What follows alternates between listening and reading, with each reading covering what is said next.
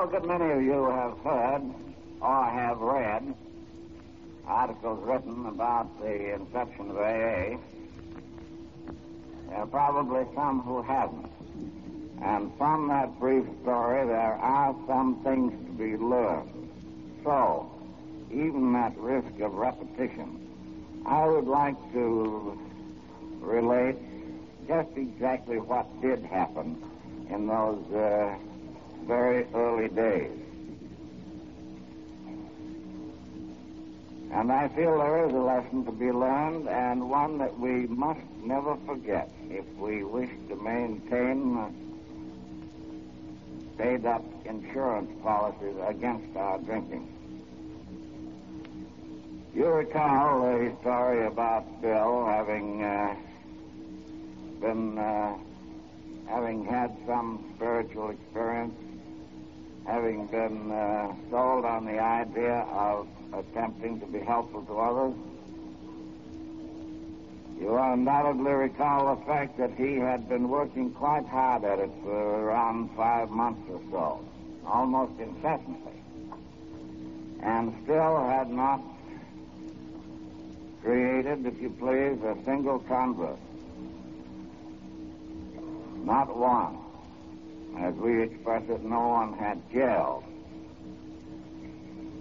But he had worked tirelessly with no thought of saving his own strength or time or anything. But nothing seemed to register. When he came out to Akron on this business mission, which perhaps for the good of all of us turned out to be quite a flop, although he had the thing licked but didn't know it, he was tempted to drink, and he was pacing up and down the lobby of the Mayflower Hotel, wondering whether he better buy those 2/5 of gin and be a king for a night, as he expresses it, or not. And his teachings led him to believe that he possibly might avoid getting into difficulties if he found some alcoholic on whom to work. And spying the name of our good friend Reverend Walters on the bulletin board in the lobby of the Mayflower, he called up the good doctor and asked him the names of some of the group of people with whom he had been affiliated and through whose instrumentality he had acquired sobriety. The good doctor said he wasn't one, but he knew of quite a number, and he gave him quite a little list, I guess about 9 or 10 of them. So Bill starts to call them up without very much success. They had either just left town, or they were just leaving town, or they were having a party, or they had a sore toe or something. Anyway, he came down to the end, or at least very nearly the end, and his eye lights on the name Mrs. and happened to get our good friend Henrietta. But he called up good Henry and told her what he wanted, and she said, come right out and have luncheon.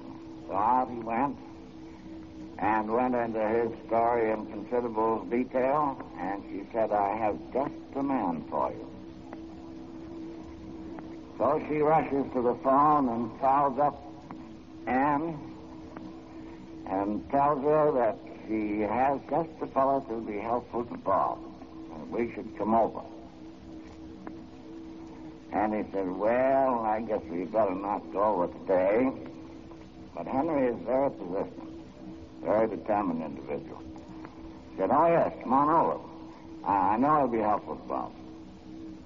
Well, Henry didn't think it was quite wise for us to come over there, and finally Henry bore in to such an extent that she had to tell her that I was very much in the sack, and has, in fact, surpassed all capabilities for listening to any conversation.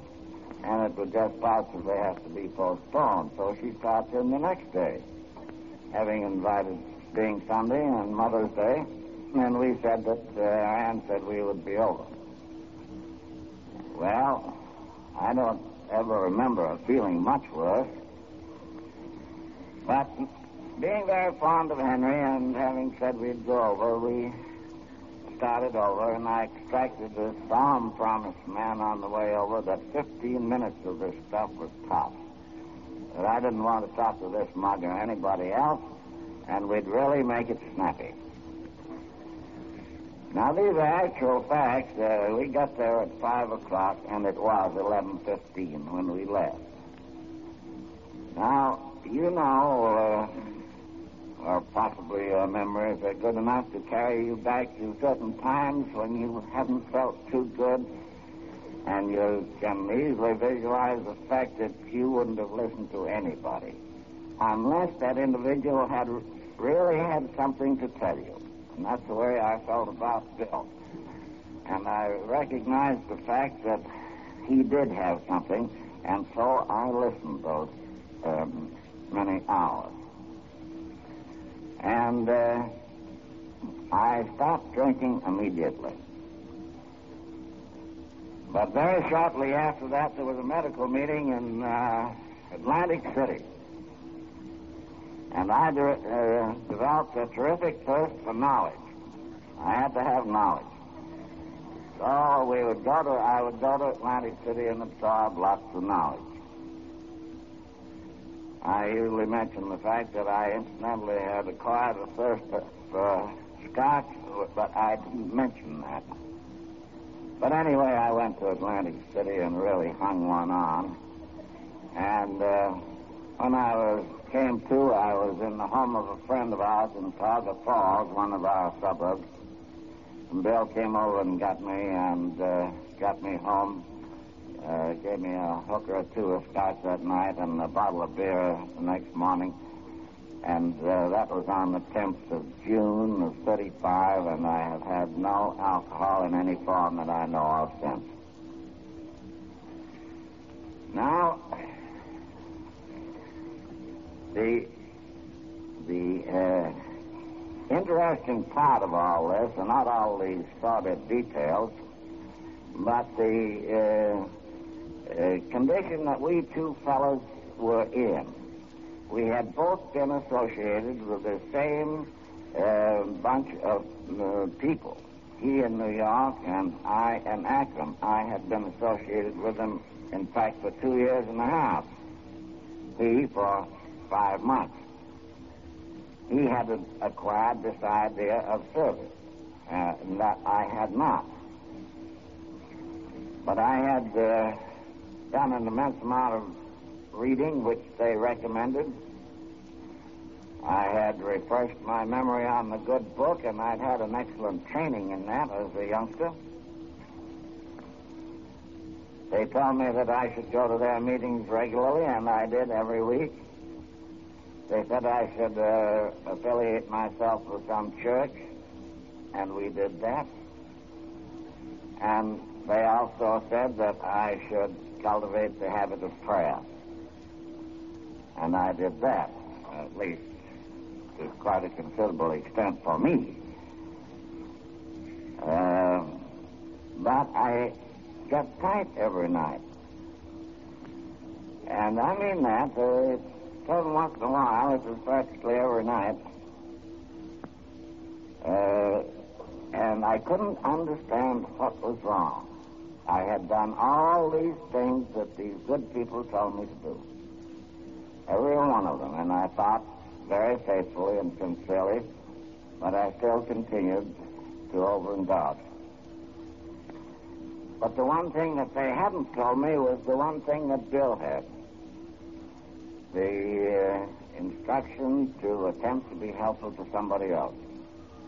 So we immediately started to look around for prospects, and it wasn't long before one appeared in the form of a man whom you all know, at least a great many of you know, our good friend of Akron.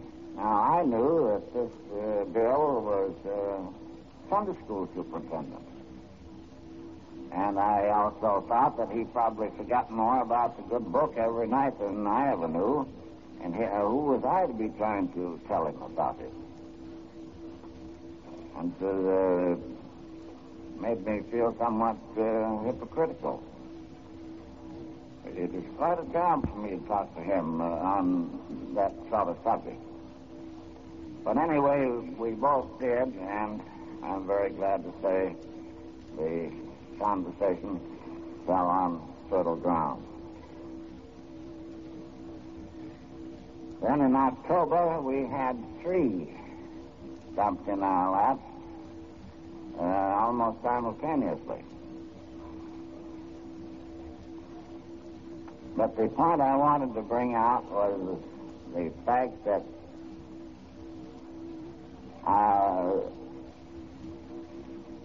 in my mind, the spirit of service is of prime importance, although it has to be backed up with some knowledge of the subject.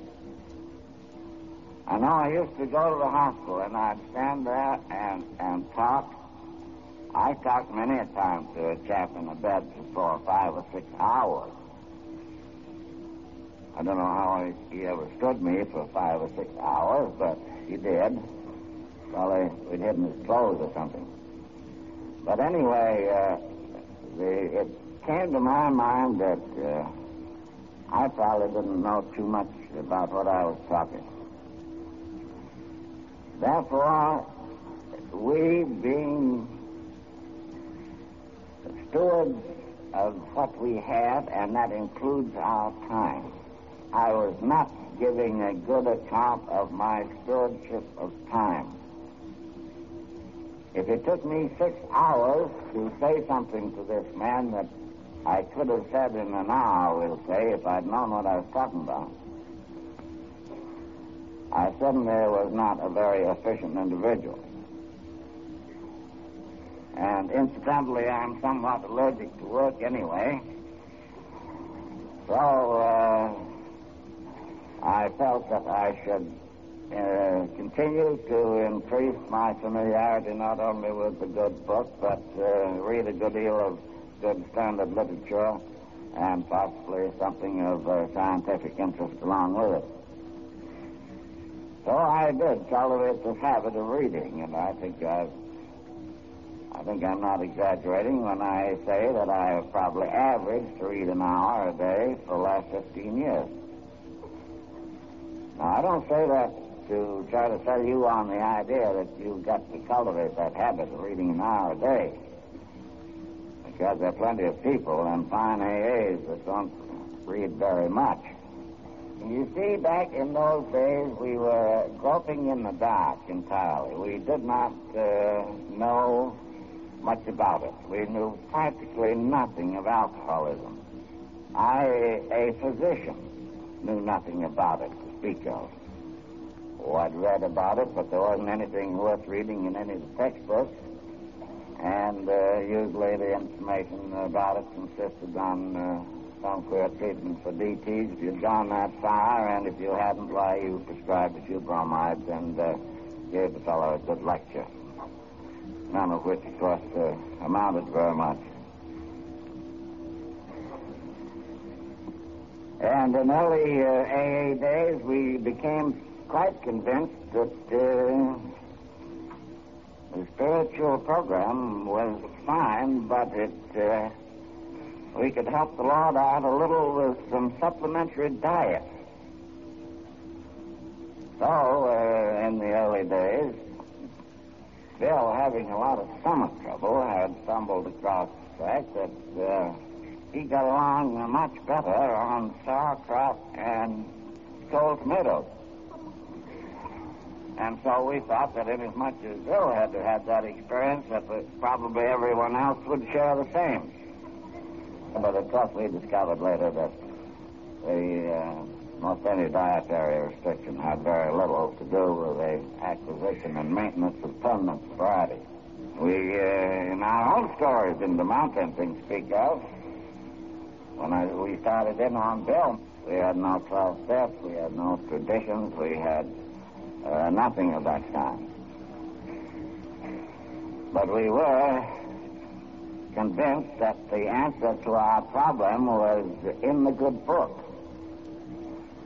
And it became somewhat evident, we thought, to some of us older ones that it was contained, the fact that we found absolutely essential, to a rather limited section of the good book. In other words, the Sermon on the Mount, 13th chapter of Corinthians, and the book of James. I think we got those ideas pretty firmly implanted in our minds very early. And we had in those days, our membership got to 5 and 7 and 10 and still small. Why, we used to have daily meetings in somebody's house. It was probably providentially arranged that all this happened at a time when everybody was broke, and awfully broke, too. It was probably much easier for us to be successful when broke than it would have been to have been successful if we'd had a good checking account apiece. But I know that we were every one of us just so painfully broke that, well, it wasn't a pleasant thought. But nothing could be done about it, and everybody else was broke too, and so we didn't take it too much to heart. But I do think that was providentially arranged. But anyway, we kept on having these meetings and having these discussions and attending the meetings of these good people with whom we had been associated, and did continue to have them with them until, in Akron I'm talking about, of course, until about 40, maybe early in 41. Might have been January 41. I don't recall the exact date. When we outgrew the residence of this good friend who had allowed us to bang up the plaster and the door jambs, carting chairs up and down the stairs, and he had a very beautiful home. We had outgrown that, and so we stepped out and in a short time acquired the rental of the auditorium in the King's School. And I'm talking about the group that I attend personally, has been there ever since. We attempt to have a good meeting, and I think we're usually successful. But it wasn't until 39 that the teachings and efforts and studies that had been going on were crystallized in the form of the 12 steps. I didn't write the 12 steps. They had nothing to do with the writing of them. I think probably I had something to do with them indirectly, because after this June 10th episode, Bill came to live at our house and stayed for about 3 months. And there was hardly a night in that 3 months that we didn't sit up till 2 or 3 o'clock discussing these things. And it'd be hard for me to conceive that something wasn't said during those nightly discussions around our kitchen table that influenced the actual writing of the 12 steps.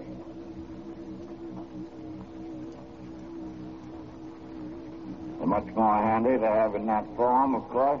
We had the ideas pretty much basically, but not in terse and tangible form.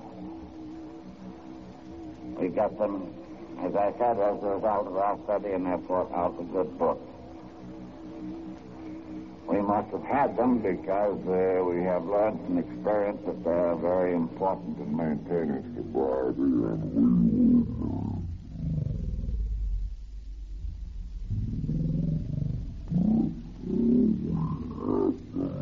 not in exactly the written form as you know them now. But that is the way that things started off in Akron. And as we grew older, of course, we began to get offshoots first one was in Cleveland, and I don't remember the next one, but anyway, they were started in Akron not too long after that, and have been continuing ever since.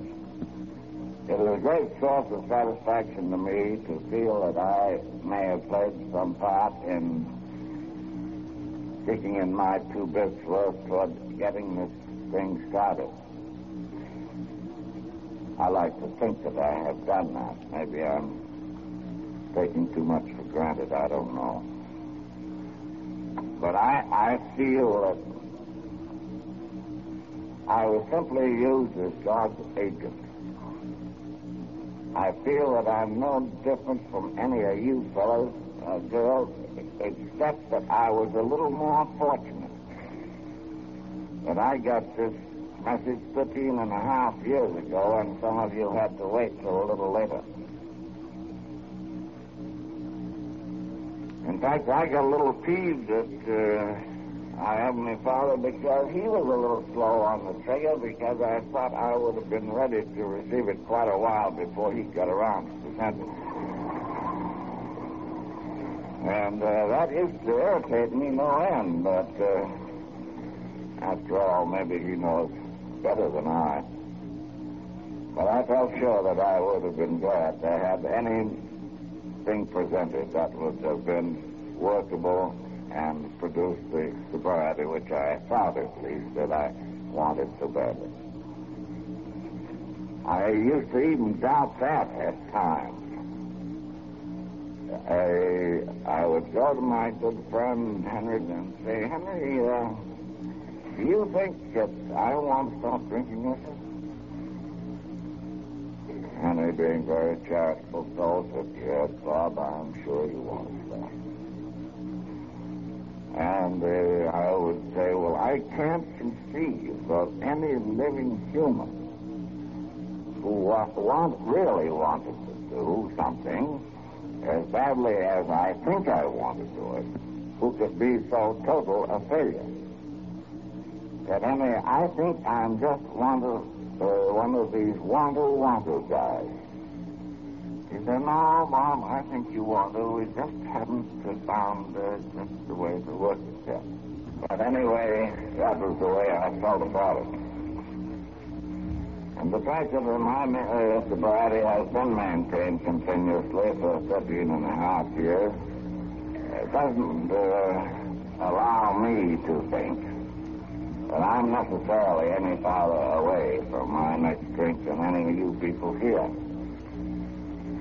I'm still very human, and I still think that a double of scotch would taste awful good. And if it didn't produce disastrous results, I might do it. I don't know. I really love scotch. But I have no reason to think that it would taste any differently. I have no legitimate reason to believe that the result would be any different. They were always the same. They were always the same in that I always wound up back at the dear old 8-ball somewhere. And I have no precedent or anything to make it feel legitimate for me to believe that the results today would be any different than they were 14 and 20 and 25 and 30 years ago, and I did the same thing. I just don't want to pay that bill, because that's a big bill. It always was, and I think it would be even larger today, because of what has gone on in the last 15 years, and naturally being a bit out of practice, I don't believe I've really last very long, and I'm having an awful nice time. And I just don't want to bump myself off, even with the pleasures of the alcoholism.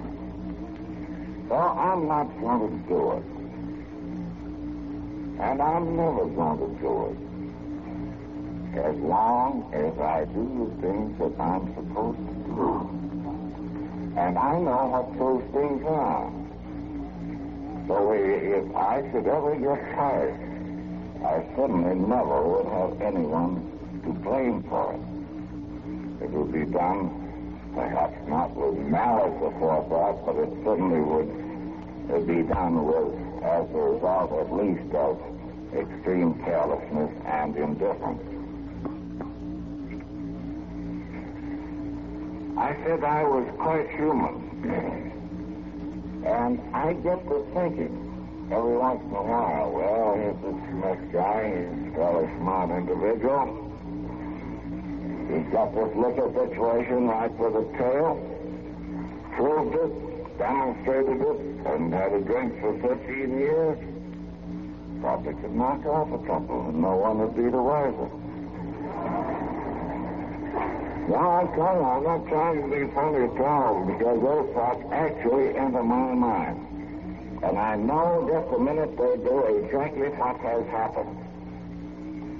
You see, there in Akron, we have the extreme good fortune, as a great many of you people know, of having a very nice hospital set up at St. Thomas Hospital.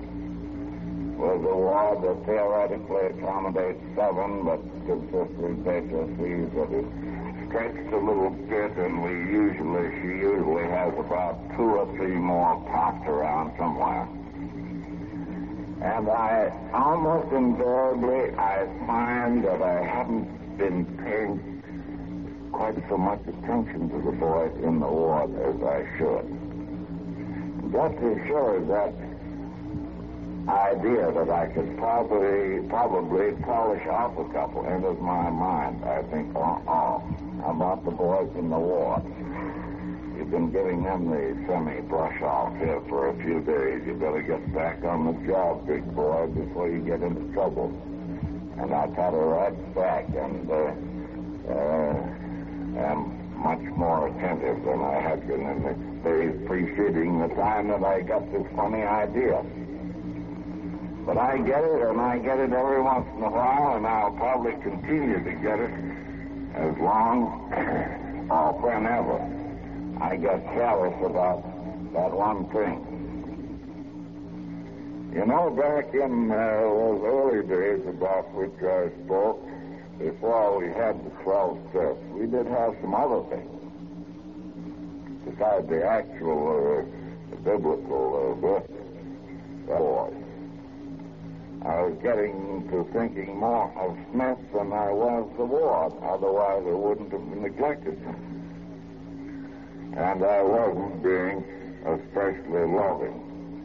When these fellows had come there, indicating their desire for help, and I was just a little too busy to give them any, or at least very much, of my time. So I ought to be bothered with the bird. 10 cents to get rid of him, well, that's easy. You could even stand 2 bits. But not because you love the fellow, but just to be relieved of the nuisance of his hanging on your coat sleeve or what have you. No unselfishness, no love indicated in the transaction at all. But I think that the thing that really counts is really giving a service of yourself, and that almost invariably, not always, but almost invariably requires some effort and some time of your own.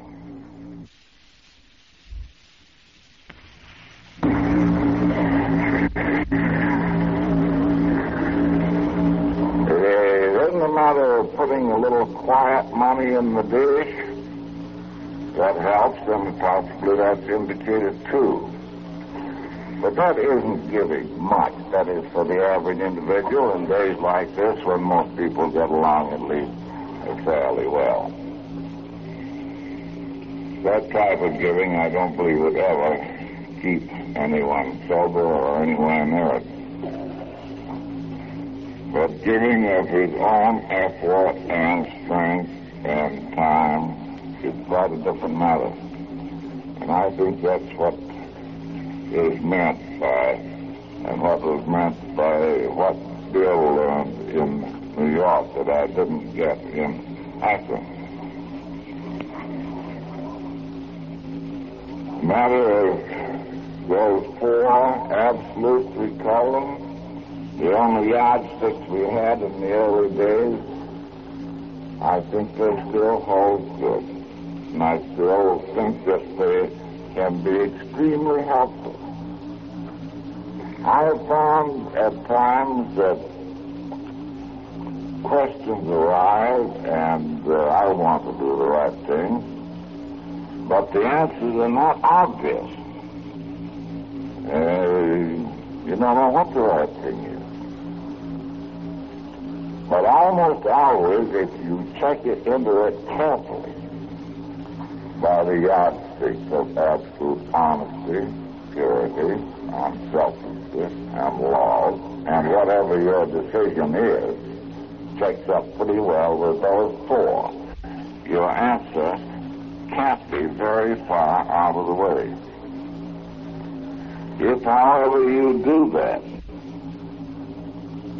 as I have done at times, and still am not too satisfied with the answer, I usually consult some friend whose judgment, perhaps, I think in this particular case would be very much better than mine. But usually you can do it yourself without bothering your friends about your own personal decisions in overcoming the first step. You can't quite get honest enough to admit that John Barleycorn really has bested us. Not of absolute purity is somewhat like it, the purity of ideas and purity of motives and what have you. Non-selfishness includes those things that I've just been talking about, not the dime of the two bits to the bump, but actually giving of yourself. And as you well know, the absolute love is probably a big word incorporating all three with a little bit more along with it. I think that is a very difficult thing to have absolute love. I don't think any of us will ever get it. But that doesn't mean that we can't try to get it. It is extremely difficult for me, and I feel that I never have been very successful at it. It's very difficult for me to love my fellow man. I didn't dislike him, but I didn't love him. Unless there was some special reason, I was just indifferent toward him. I wouldn't do him any harm. I would be willing to give him a little lift if it didn't require too much effort. I never would injure him at all. But to love him, I just couldn't do it for a long time. And I think that I overcame it to some extent when I was forced to do it. Because I was either going to love this Fred or not, to attempt to be helpful to him, or I would probably get thinking. You could say, well, Lord, you were that's just a manifestation of selfishness, which is quite correct. I was selfish to the extent of not wanting Smith hurt. So to keep from getting Smith hurt, I would attempt to go through the motions of being helpful to this other fellow. You can debate it any way you want to, but the fact still remains, for the average individual, absolute love is a thing that he will never acquire. I suspect there are a few people who do. I think maybe I know some that come pretty close to it.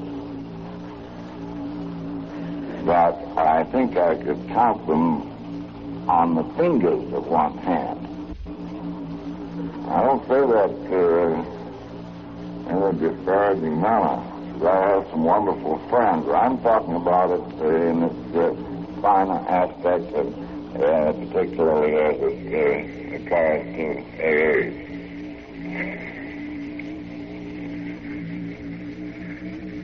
I don't think we do anything well very much in this world unless we practice it. And I don't believe we do AA work too well unless we practice it. These fellows that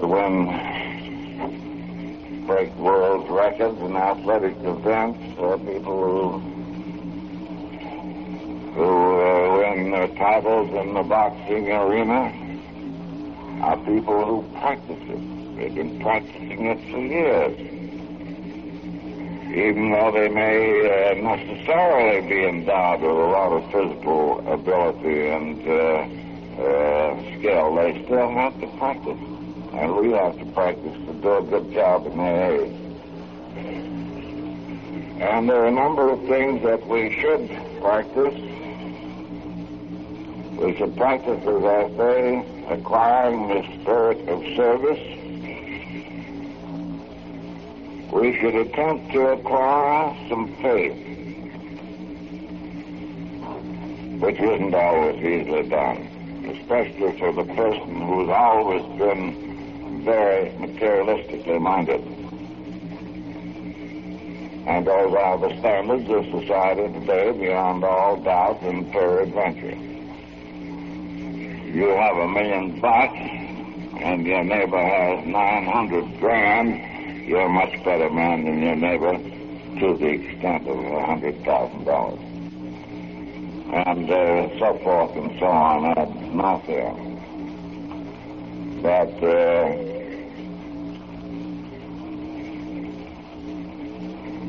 I think that it can be acquired. It can be acquired slowly. I think that is something that has to be cultivated also. That was not easy for me. I just assume it's difficult for others.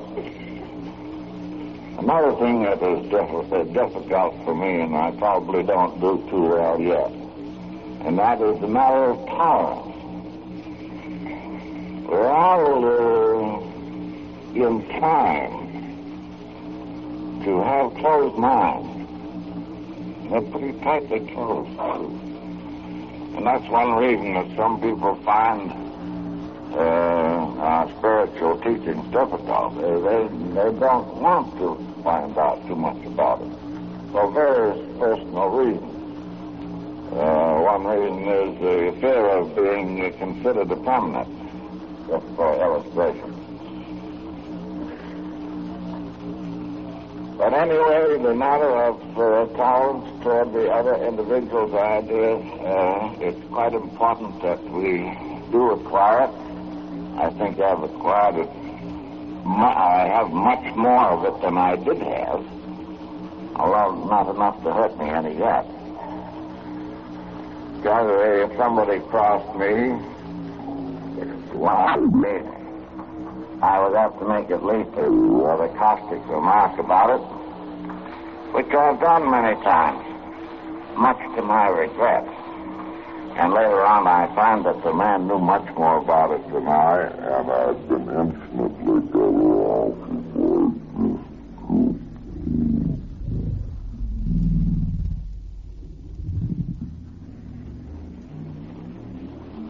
Another thing with which most of us are not overly blessed, and that is the feeling of humility. I don't mean the humility in the sense of thinking you're a heap at all. I don't mean the doormat variety. I don't think we're necessarily called on to be shoved around and stepped on by anyone, and we have a right to stand up for our rights. I'm talking about the attitude of each and every one of us toward our Heavenly Father. Christ said, of myself I am nothing. My strength cometh from my Father in heaven. And if he had to say that, how about you and me? But did you say it? Did I say it? No. That's exactly what we didn't say. We were inclined to say, well, look us overboard. Pretty good, huh? That type of attitude. But there's no humility, no sense of having received anything through the grace of our Heavenly Father. So if I accomplish something, either in AA activity or socially or in my profession, well, I don't believe I have any right to get cocky about it. It's only through God's grace that I did it. I can feel very thankful that I was privileged to do it, to have the recognition which I may have received for some activity. But basically, it was only through His kindness. And if my strength does come from Him, and these things come as a result of His kindness, who am I to get cocky about it? I should have a very, very humble attitude toward the source of my strength.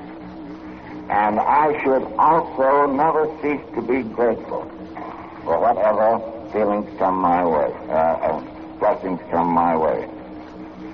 And I have been blessed, and I've been blessed in very large measure. You know, it doesn't make much difference whether a person is drinking or whether they're sober as far as their ultimate aim is concerned. Whether they're drinking liquor or whether they're not, they're still after the same thing, and that's happiness and peace of mind.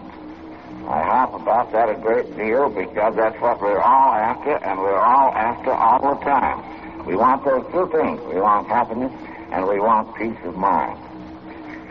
The trouble with us fellows was that we thought we could demand that the world give us happiness in just a particular way in which we wanted to get it, which happened to be by the alcohol route. And we weren't overly successful. But when we take time to find out and familiarize ourselves with and put into practice some of the spiritual laws which it is necessary to follow to acquire those things, then we find that we get them. And I think I've had them in very large measure. Those two things, happiness and peace of mind.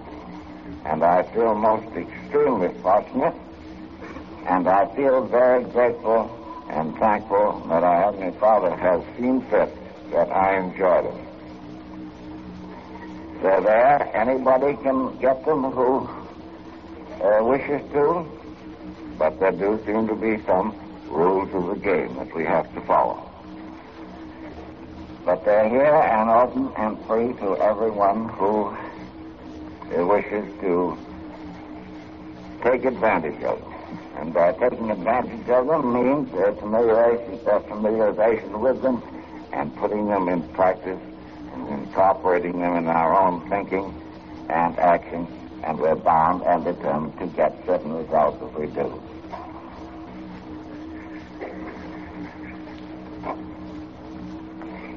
As I said, it is a very great source of pleasure and gratitude to me to feel that maybe I kicked in my 2 bits left toward starting this.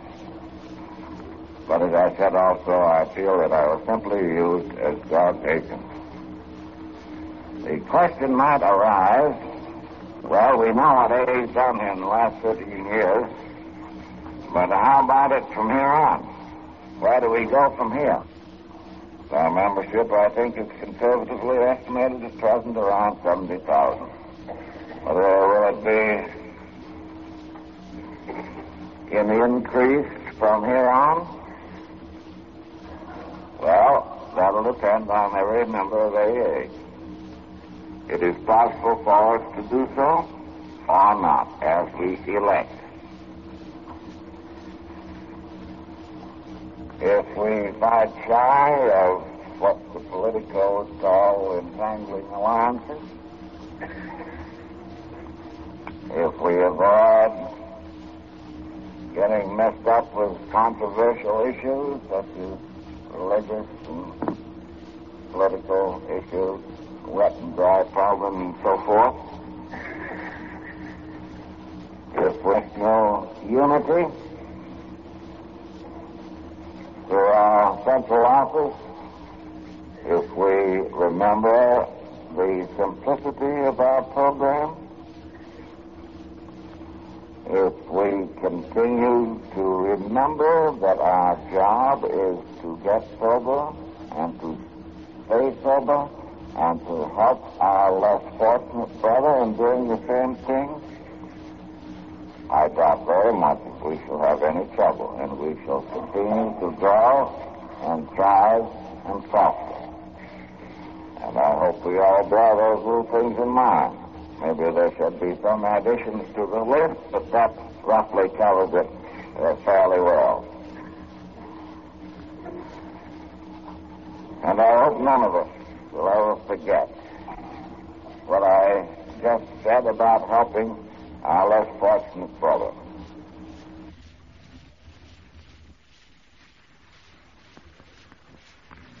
We'll now give you a little of the first international conference at Cleveland, Ohio, 1950. This was July the 28th to 30th, 1950.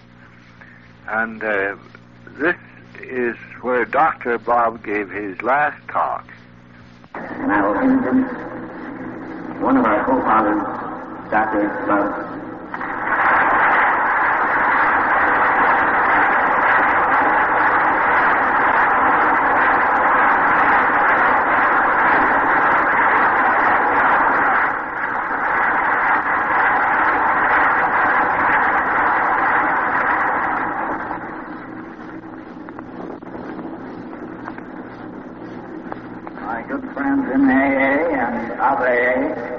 I feel I would be very remiss if I didn't take this opportunity to welcome you here to Cleveland, not only to this meeting, but those that have already transpired.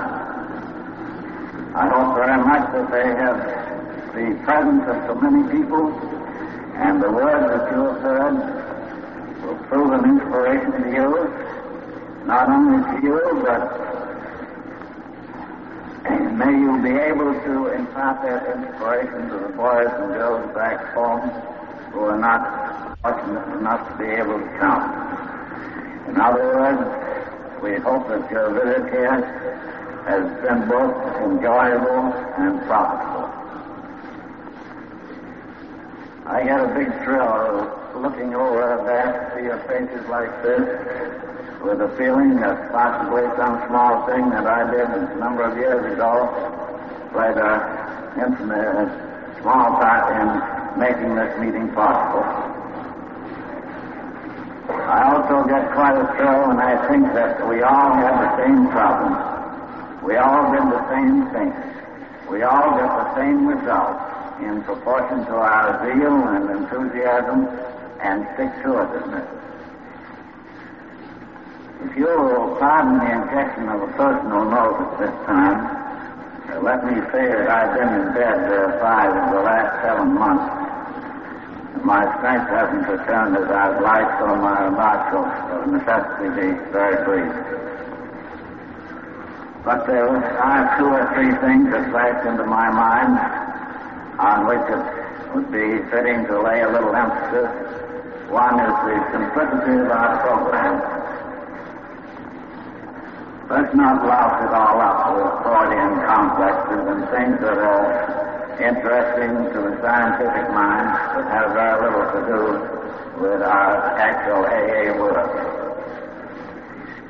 Our 12 steps, when simmered down to the last, resolve themselves into the words love and truth.